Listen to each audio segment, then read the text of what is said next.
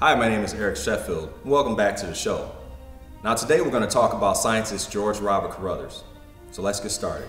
George Robert Carruthers was born on October 1st, 1939 in Cincinnati, Ohio. Now he was the eldest of 4 children between Samantha Carruthers and George Carruthers Sr. Now George Carruthers Sr. was a civil engineer with the U.S. Army Corps, and he encouraged his son's interest in science. Now at the age of 10, with a cardboard tube and a lens he bought with money that he'd earned as a delivery boy, little George constructed his very first telescope.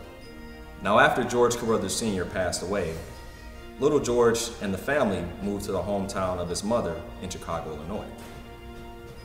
Now while in Chicago, George Carruthers visited many museums and libraries, including the Adler Planetarium.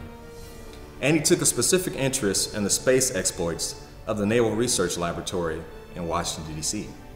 Now in 1957, George graduated from Inglewood High School, and he immediately entered the University of Illinois' engineering program.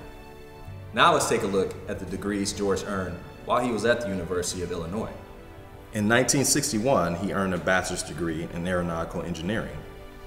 In 1962, a master's degree in nuclear engineering. Also, he earned a PhD in aeronautical and astronomical engineering in 1964.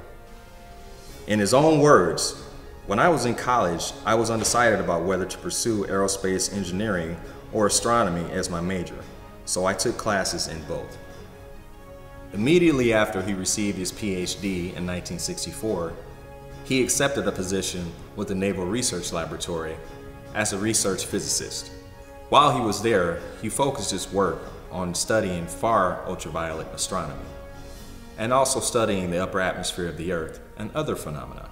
This research led Carruthers to earning his first patent for his invention, the image converter, which detected electromagnetic radiation in shortwave length. On a rocket flight in 1970, his image converter provided the first proof of hydrogen in space, proving that plant life was not the only source of oxygen on Earth.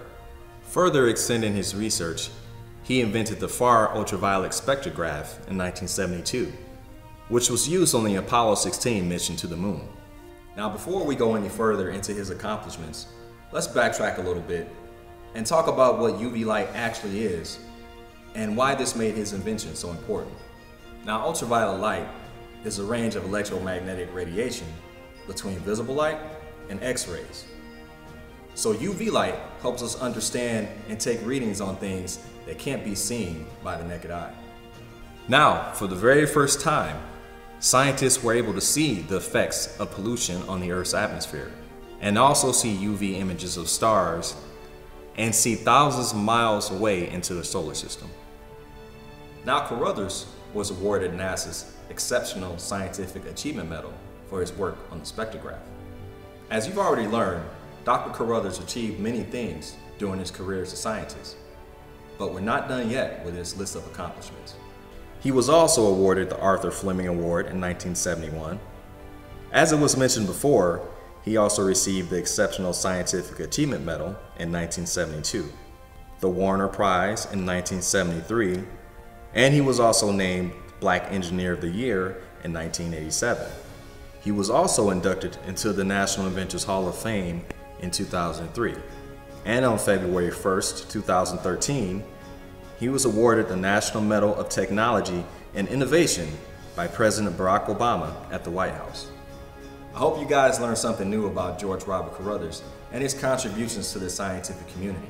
If you guys have any other historical figures you want us to talk about on the show, put a comment down below. Next week, we'll be talking about Madam C.J. Walker. Please like, subscribe, and share with your friends, and I'll see you guys next time.